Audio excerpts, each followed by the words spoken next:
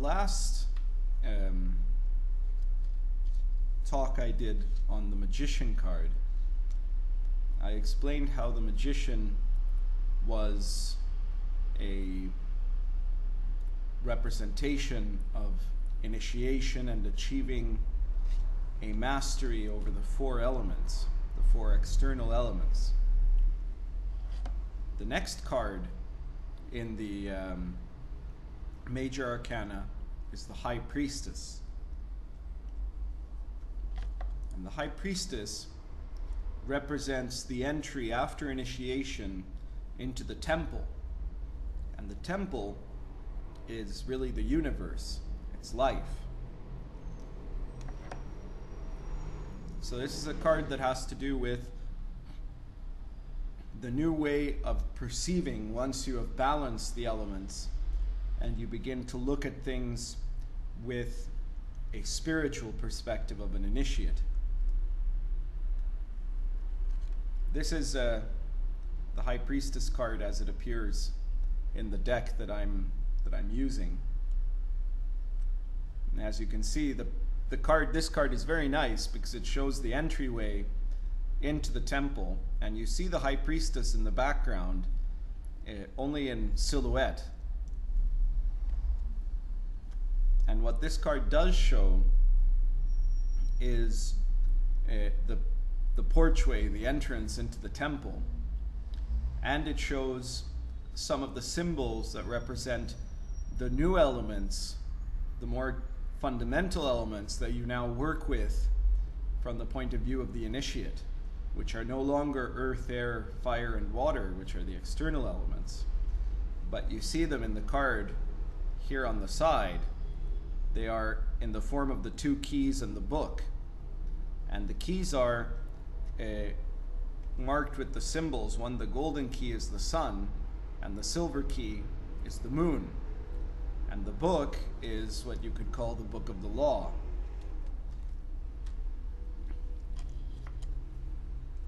So the book represents the transmission of knowledge, or Mercury. And the sun and the moon and the book of the law are representative of these three energies, the positive and negative. The yin and the yang is the sun and the moon, the masculine and the feminine. And then the book represents the reception of consciousness, of gnosis. These are paralleled in Eastern thought with the three jewels of awareness, which are the Buddha and the Dharma and the Sangha. And so the Buddha is like the sun, and the Dharma is the moon, and the Sangha is the book. The Sangha means the school. So part of what this is saying is you are entering into this temple, and it is your temple, but it is also the temple of everyone else who has been there along with you or before you or who will come after you. And there is a shared experience of this gnosis, which has been literally put down in all kinds of sacred books, in all kinds of sacred teachings throughout history, the writings of different masters or of their schools. And this is an important tool that a person can use, but it has to be used guided by those keys, because if not, you've got the tool, but you don't know how to correctly apply it, and the only result is going to be misinterpretation. So external religions have holy books, but they've used these holy books in ways that have very little to do with what the teacher that created them directed them for. And the essence that allows you to make use of this, of the teaching, is the teaching and the essential truths, the dharmas, that come behind that teaching. So these are keys that allow you into the temple. And when you go inside the temple, you see that between the columns stands the High Priestess. And the priestess represents the guardian of the mysteries. So the priestess keeps the truths, the secrets. And so in this context, the priestess also represents an aspect of one's own inner consciousness, that part of you that is connected to this mystery and that has always been connected, and that you now start to become aware of, that it starts to grow within you, this secret knowledge or this different way of knowing or this gnosis.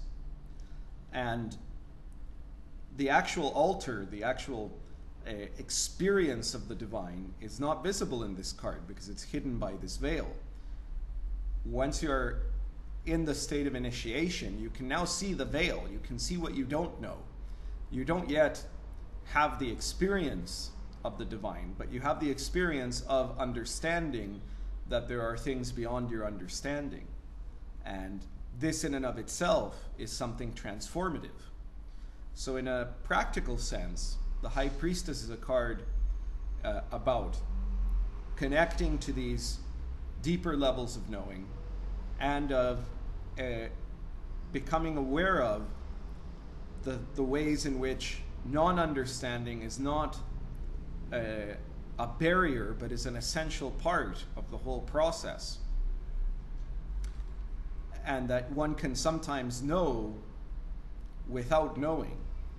That you can, through things like one's intuition or one's direct experience, come to discover truths without being able to discover them in the mind. They are not just truths of the mind anymore, which is an external element.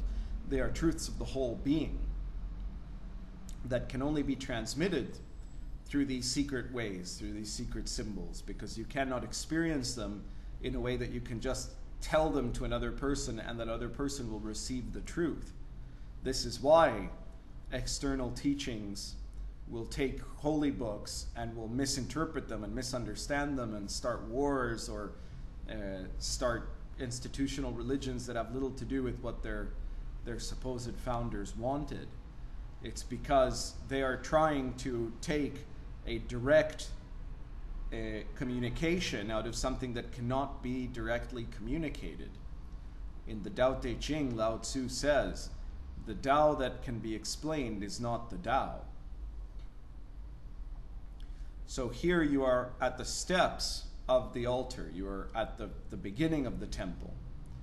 And you are experiencing this veil. And it is a card that indicates that at this stage in your development, what you have to do is come to terms with that which you don't know and find other ways of understanding beyond just what it is that your mental processes want you to try to force an understanding of. When your mind tries to force you to see, to create a truth out of something that you don't actually know, what you end up doing is creating a falsehood. But if instead you rely on these elements, on these jewels, you rely on the guru, the teacher, or the master, you rely on the essential law, the essential truth of reality, and you rely on the received teaching, all of that, not by itself, but through the process of your direct experience and your own intuition, and trust that that is enough without having to make it into something that you can set down and formalize, then you become closer to approaching that veil and trusting that at some point you will get beyond it. This is a card that says you don't have to know everything right away. You just have to stay true, you have to trust, and you have to allow the experiences to occur and accept the secrets.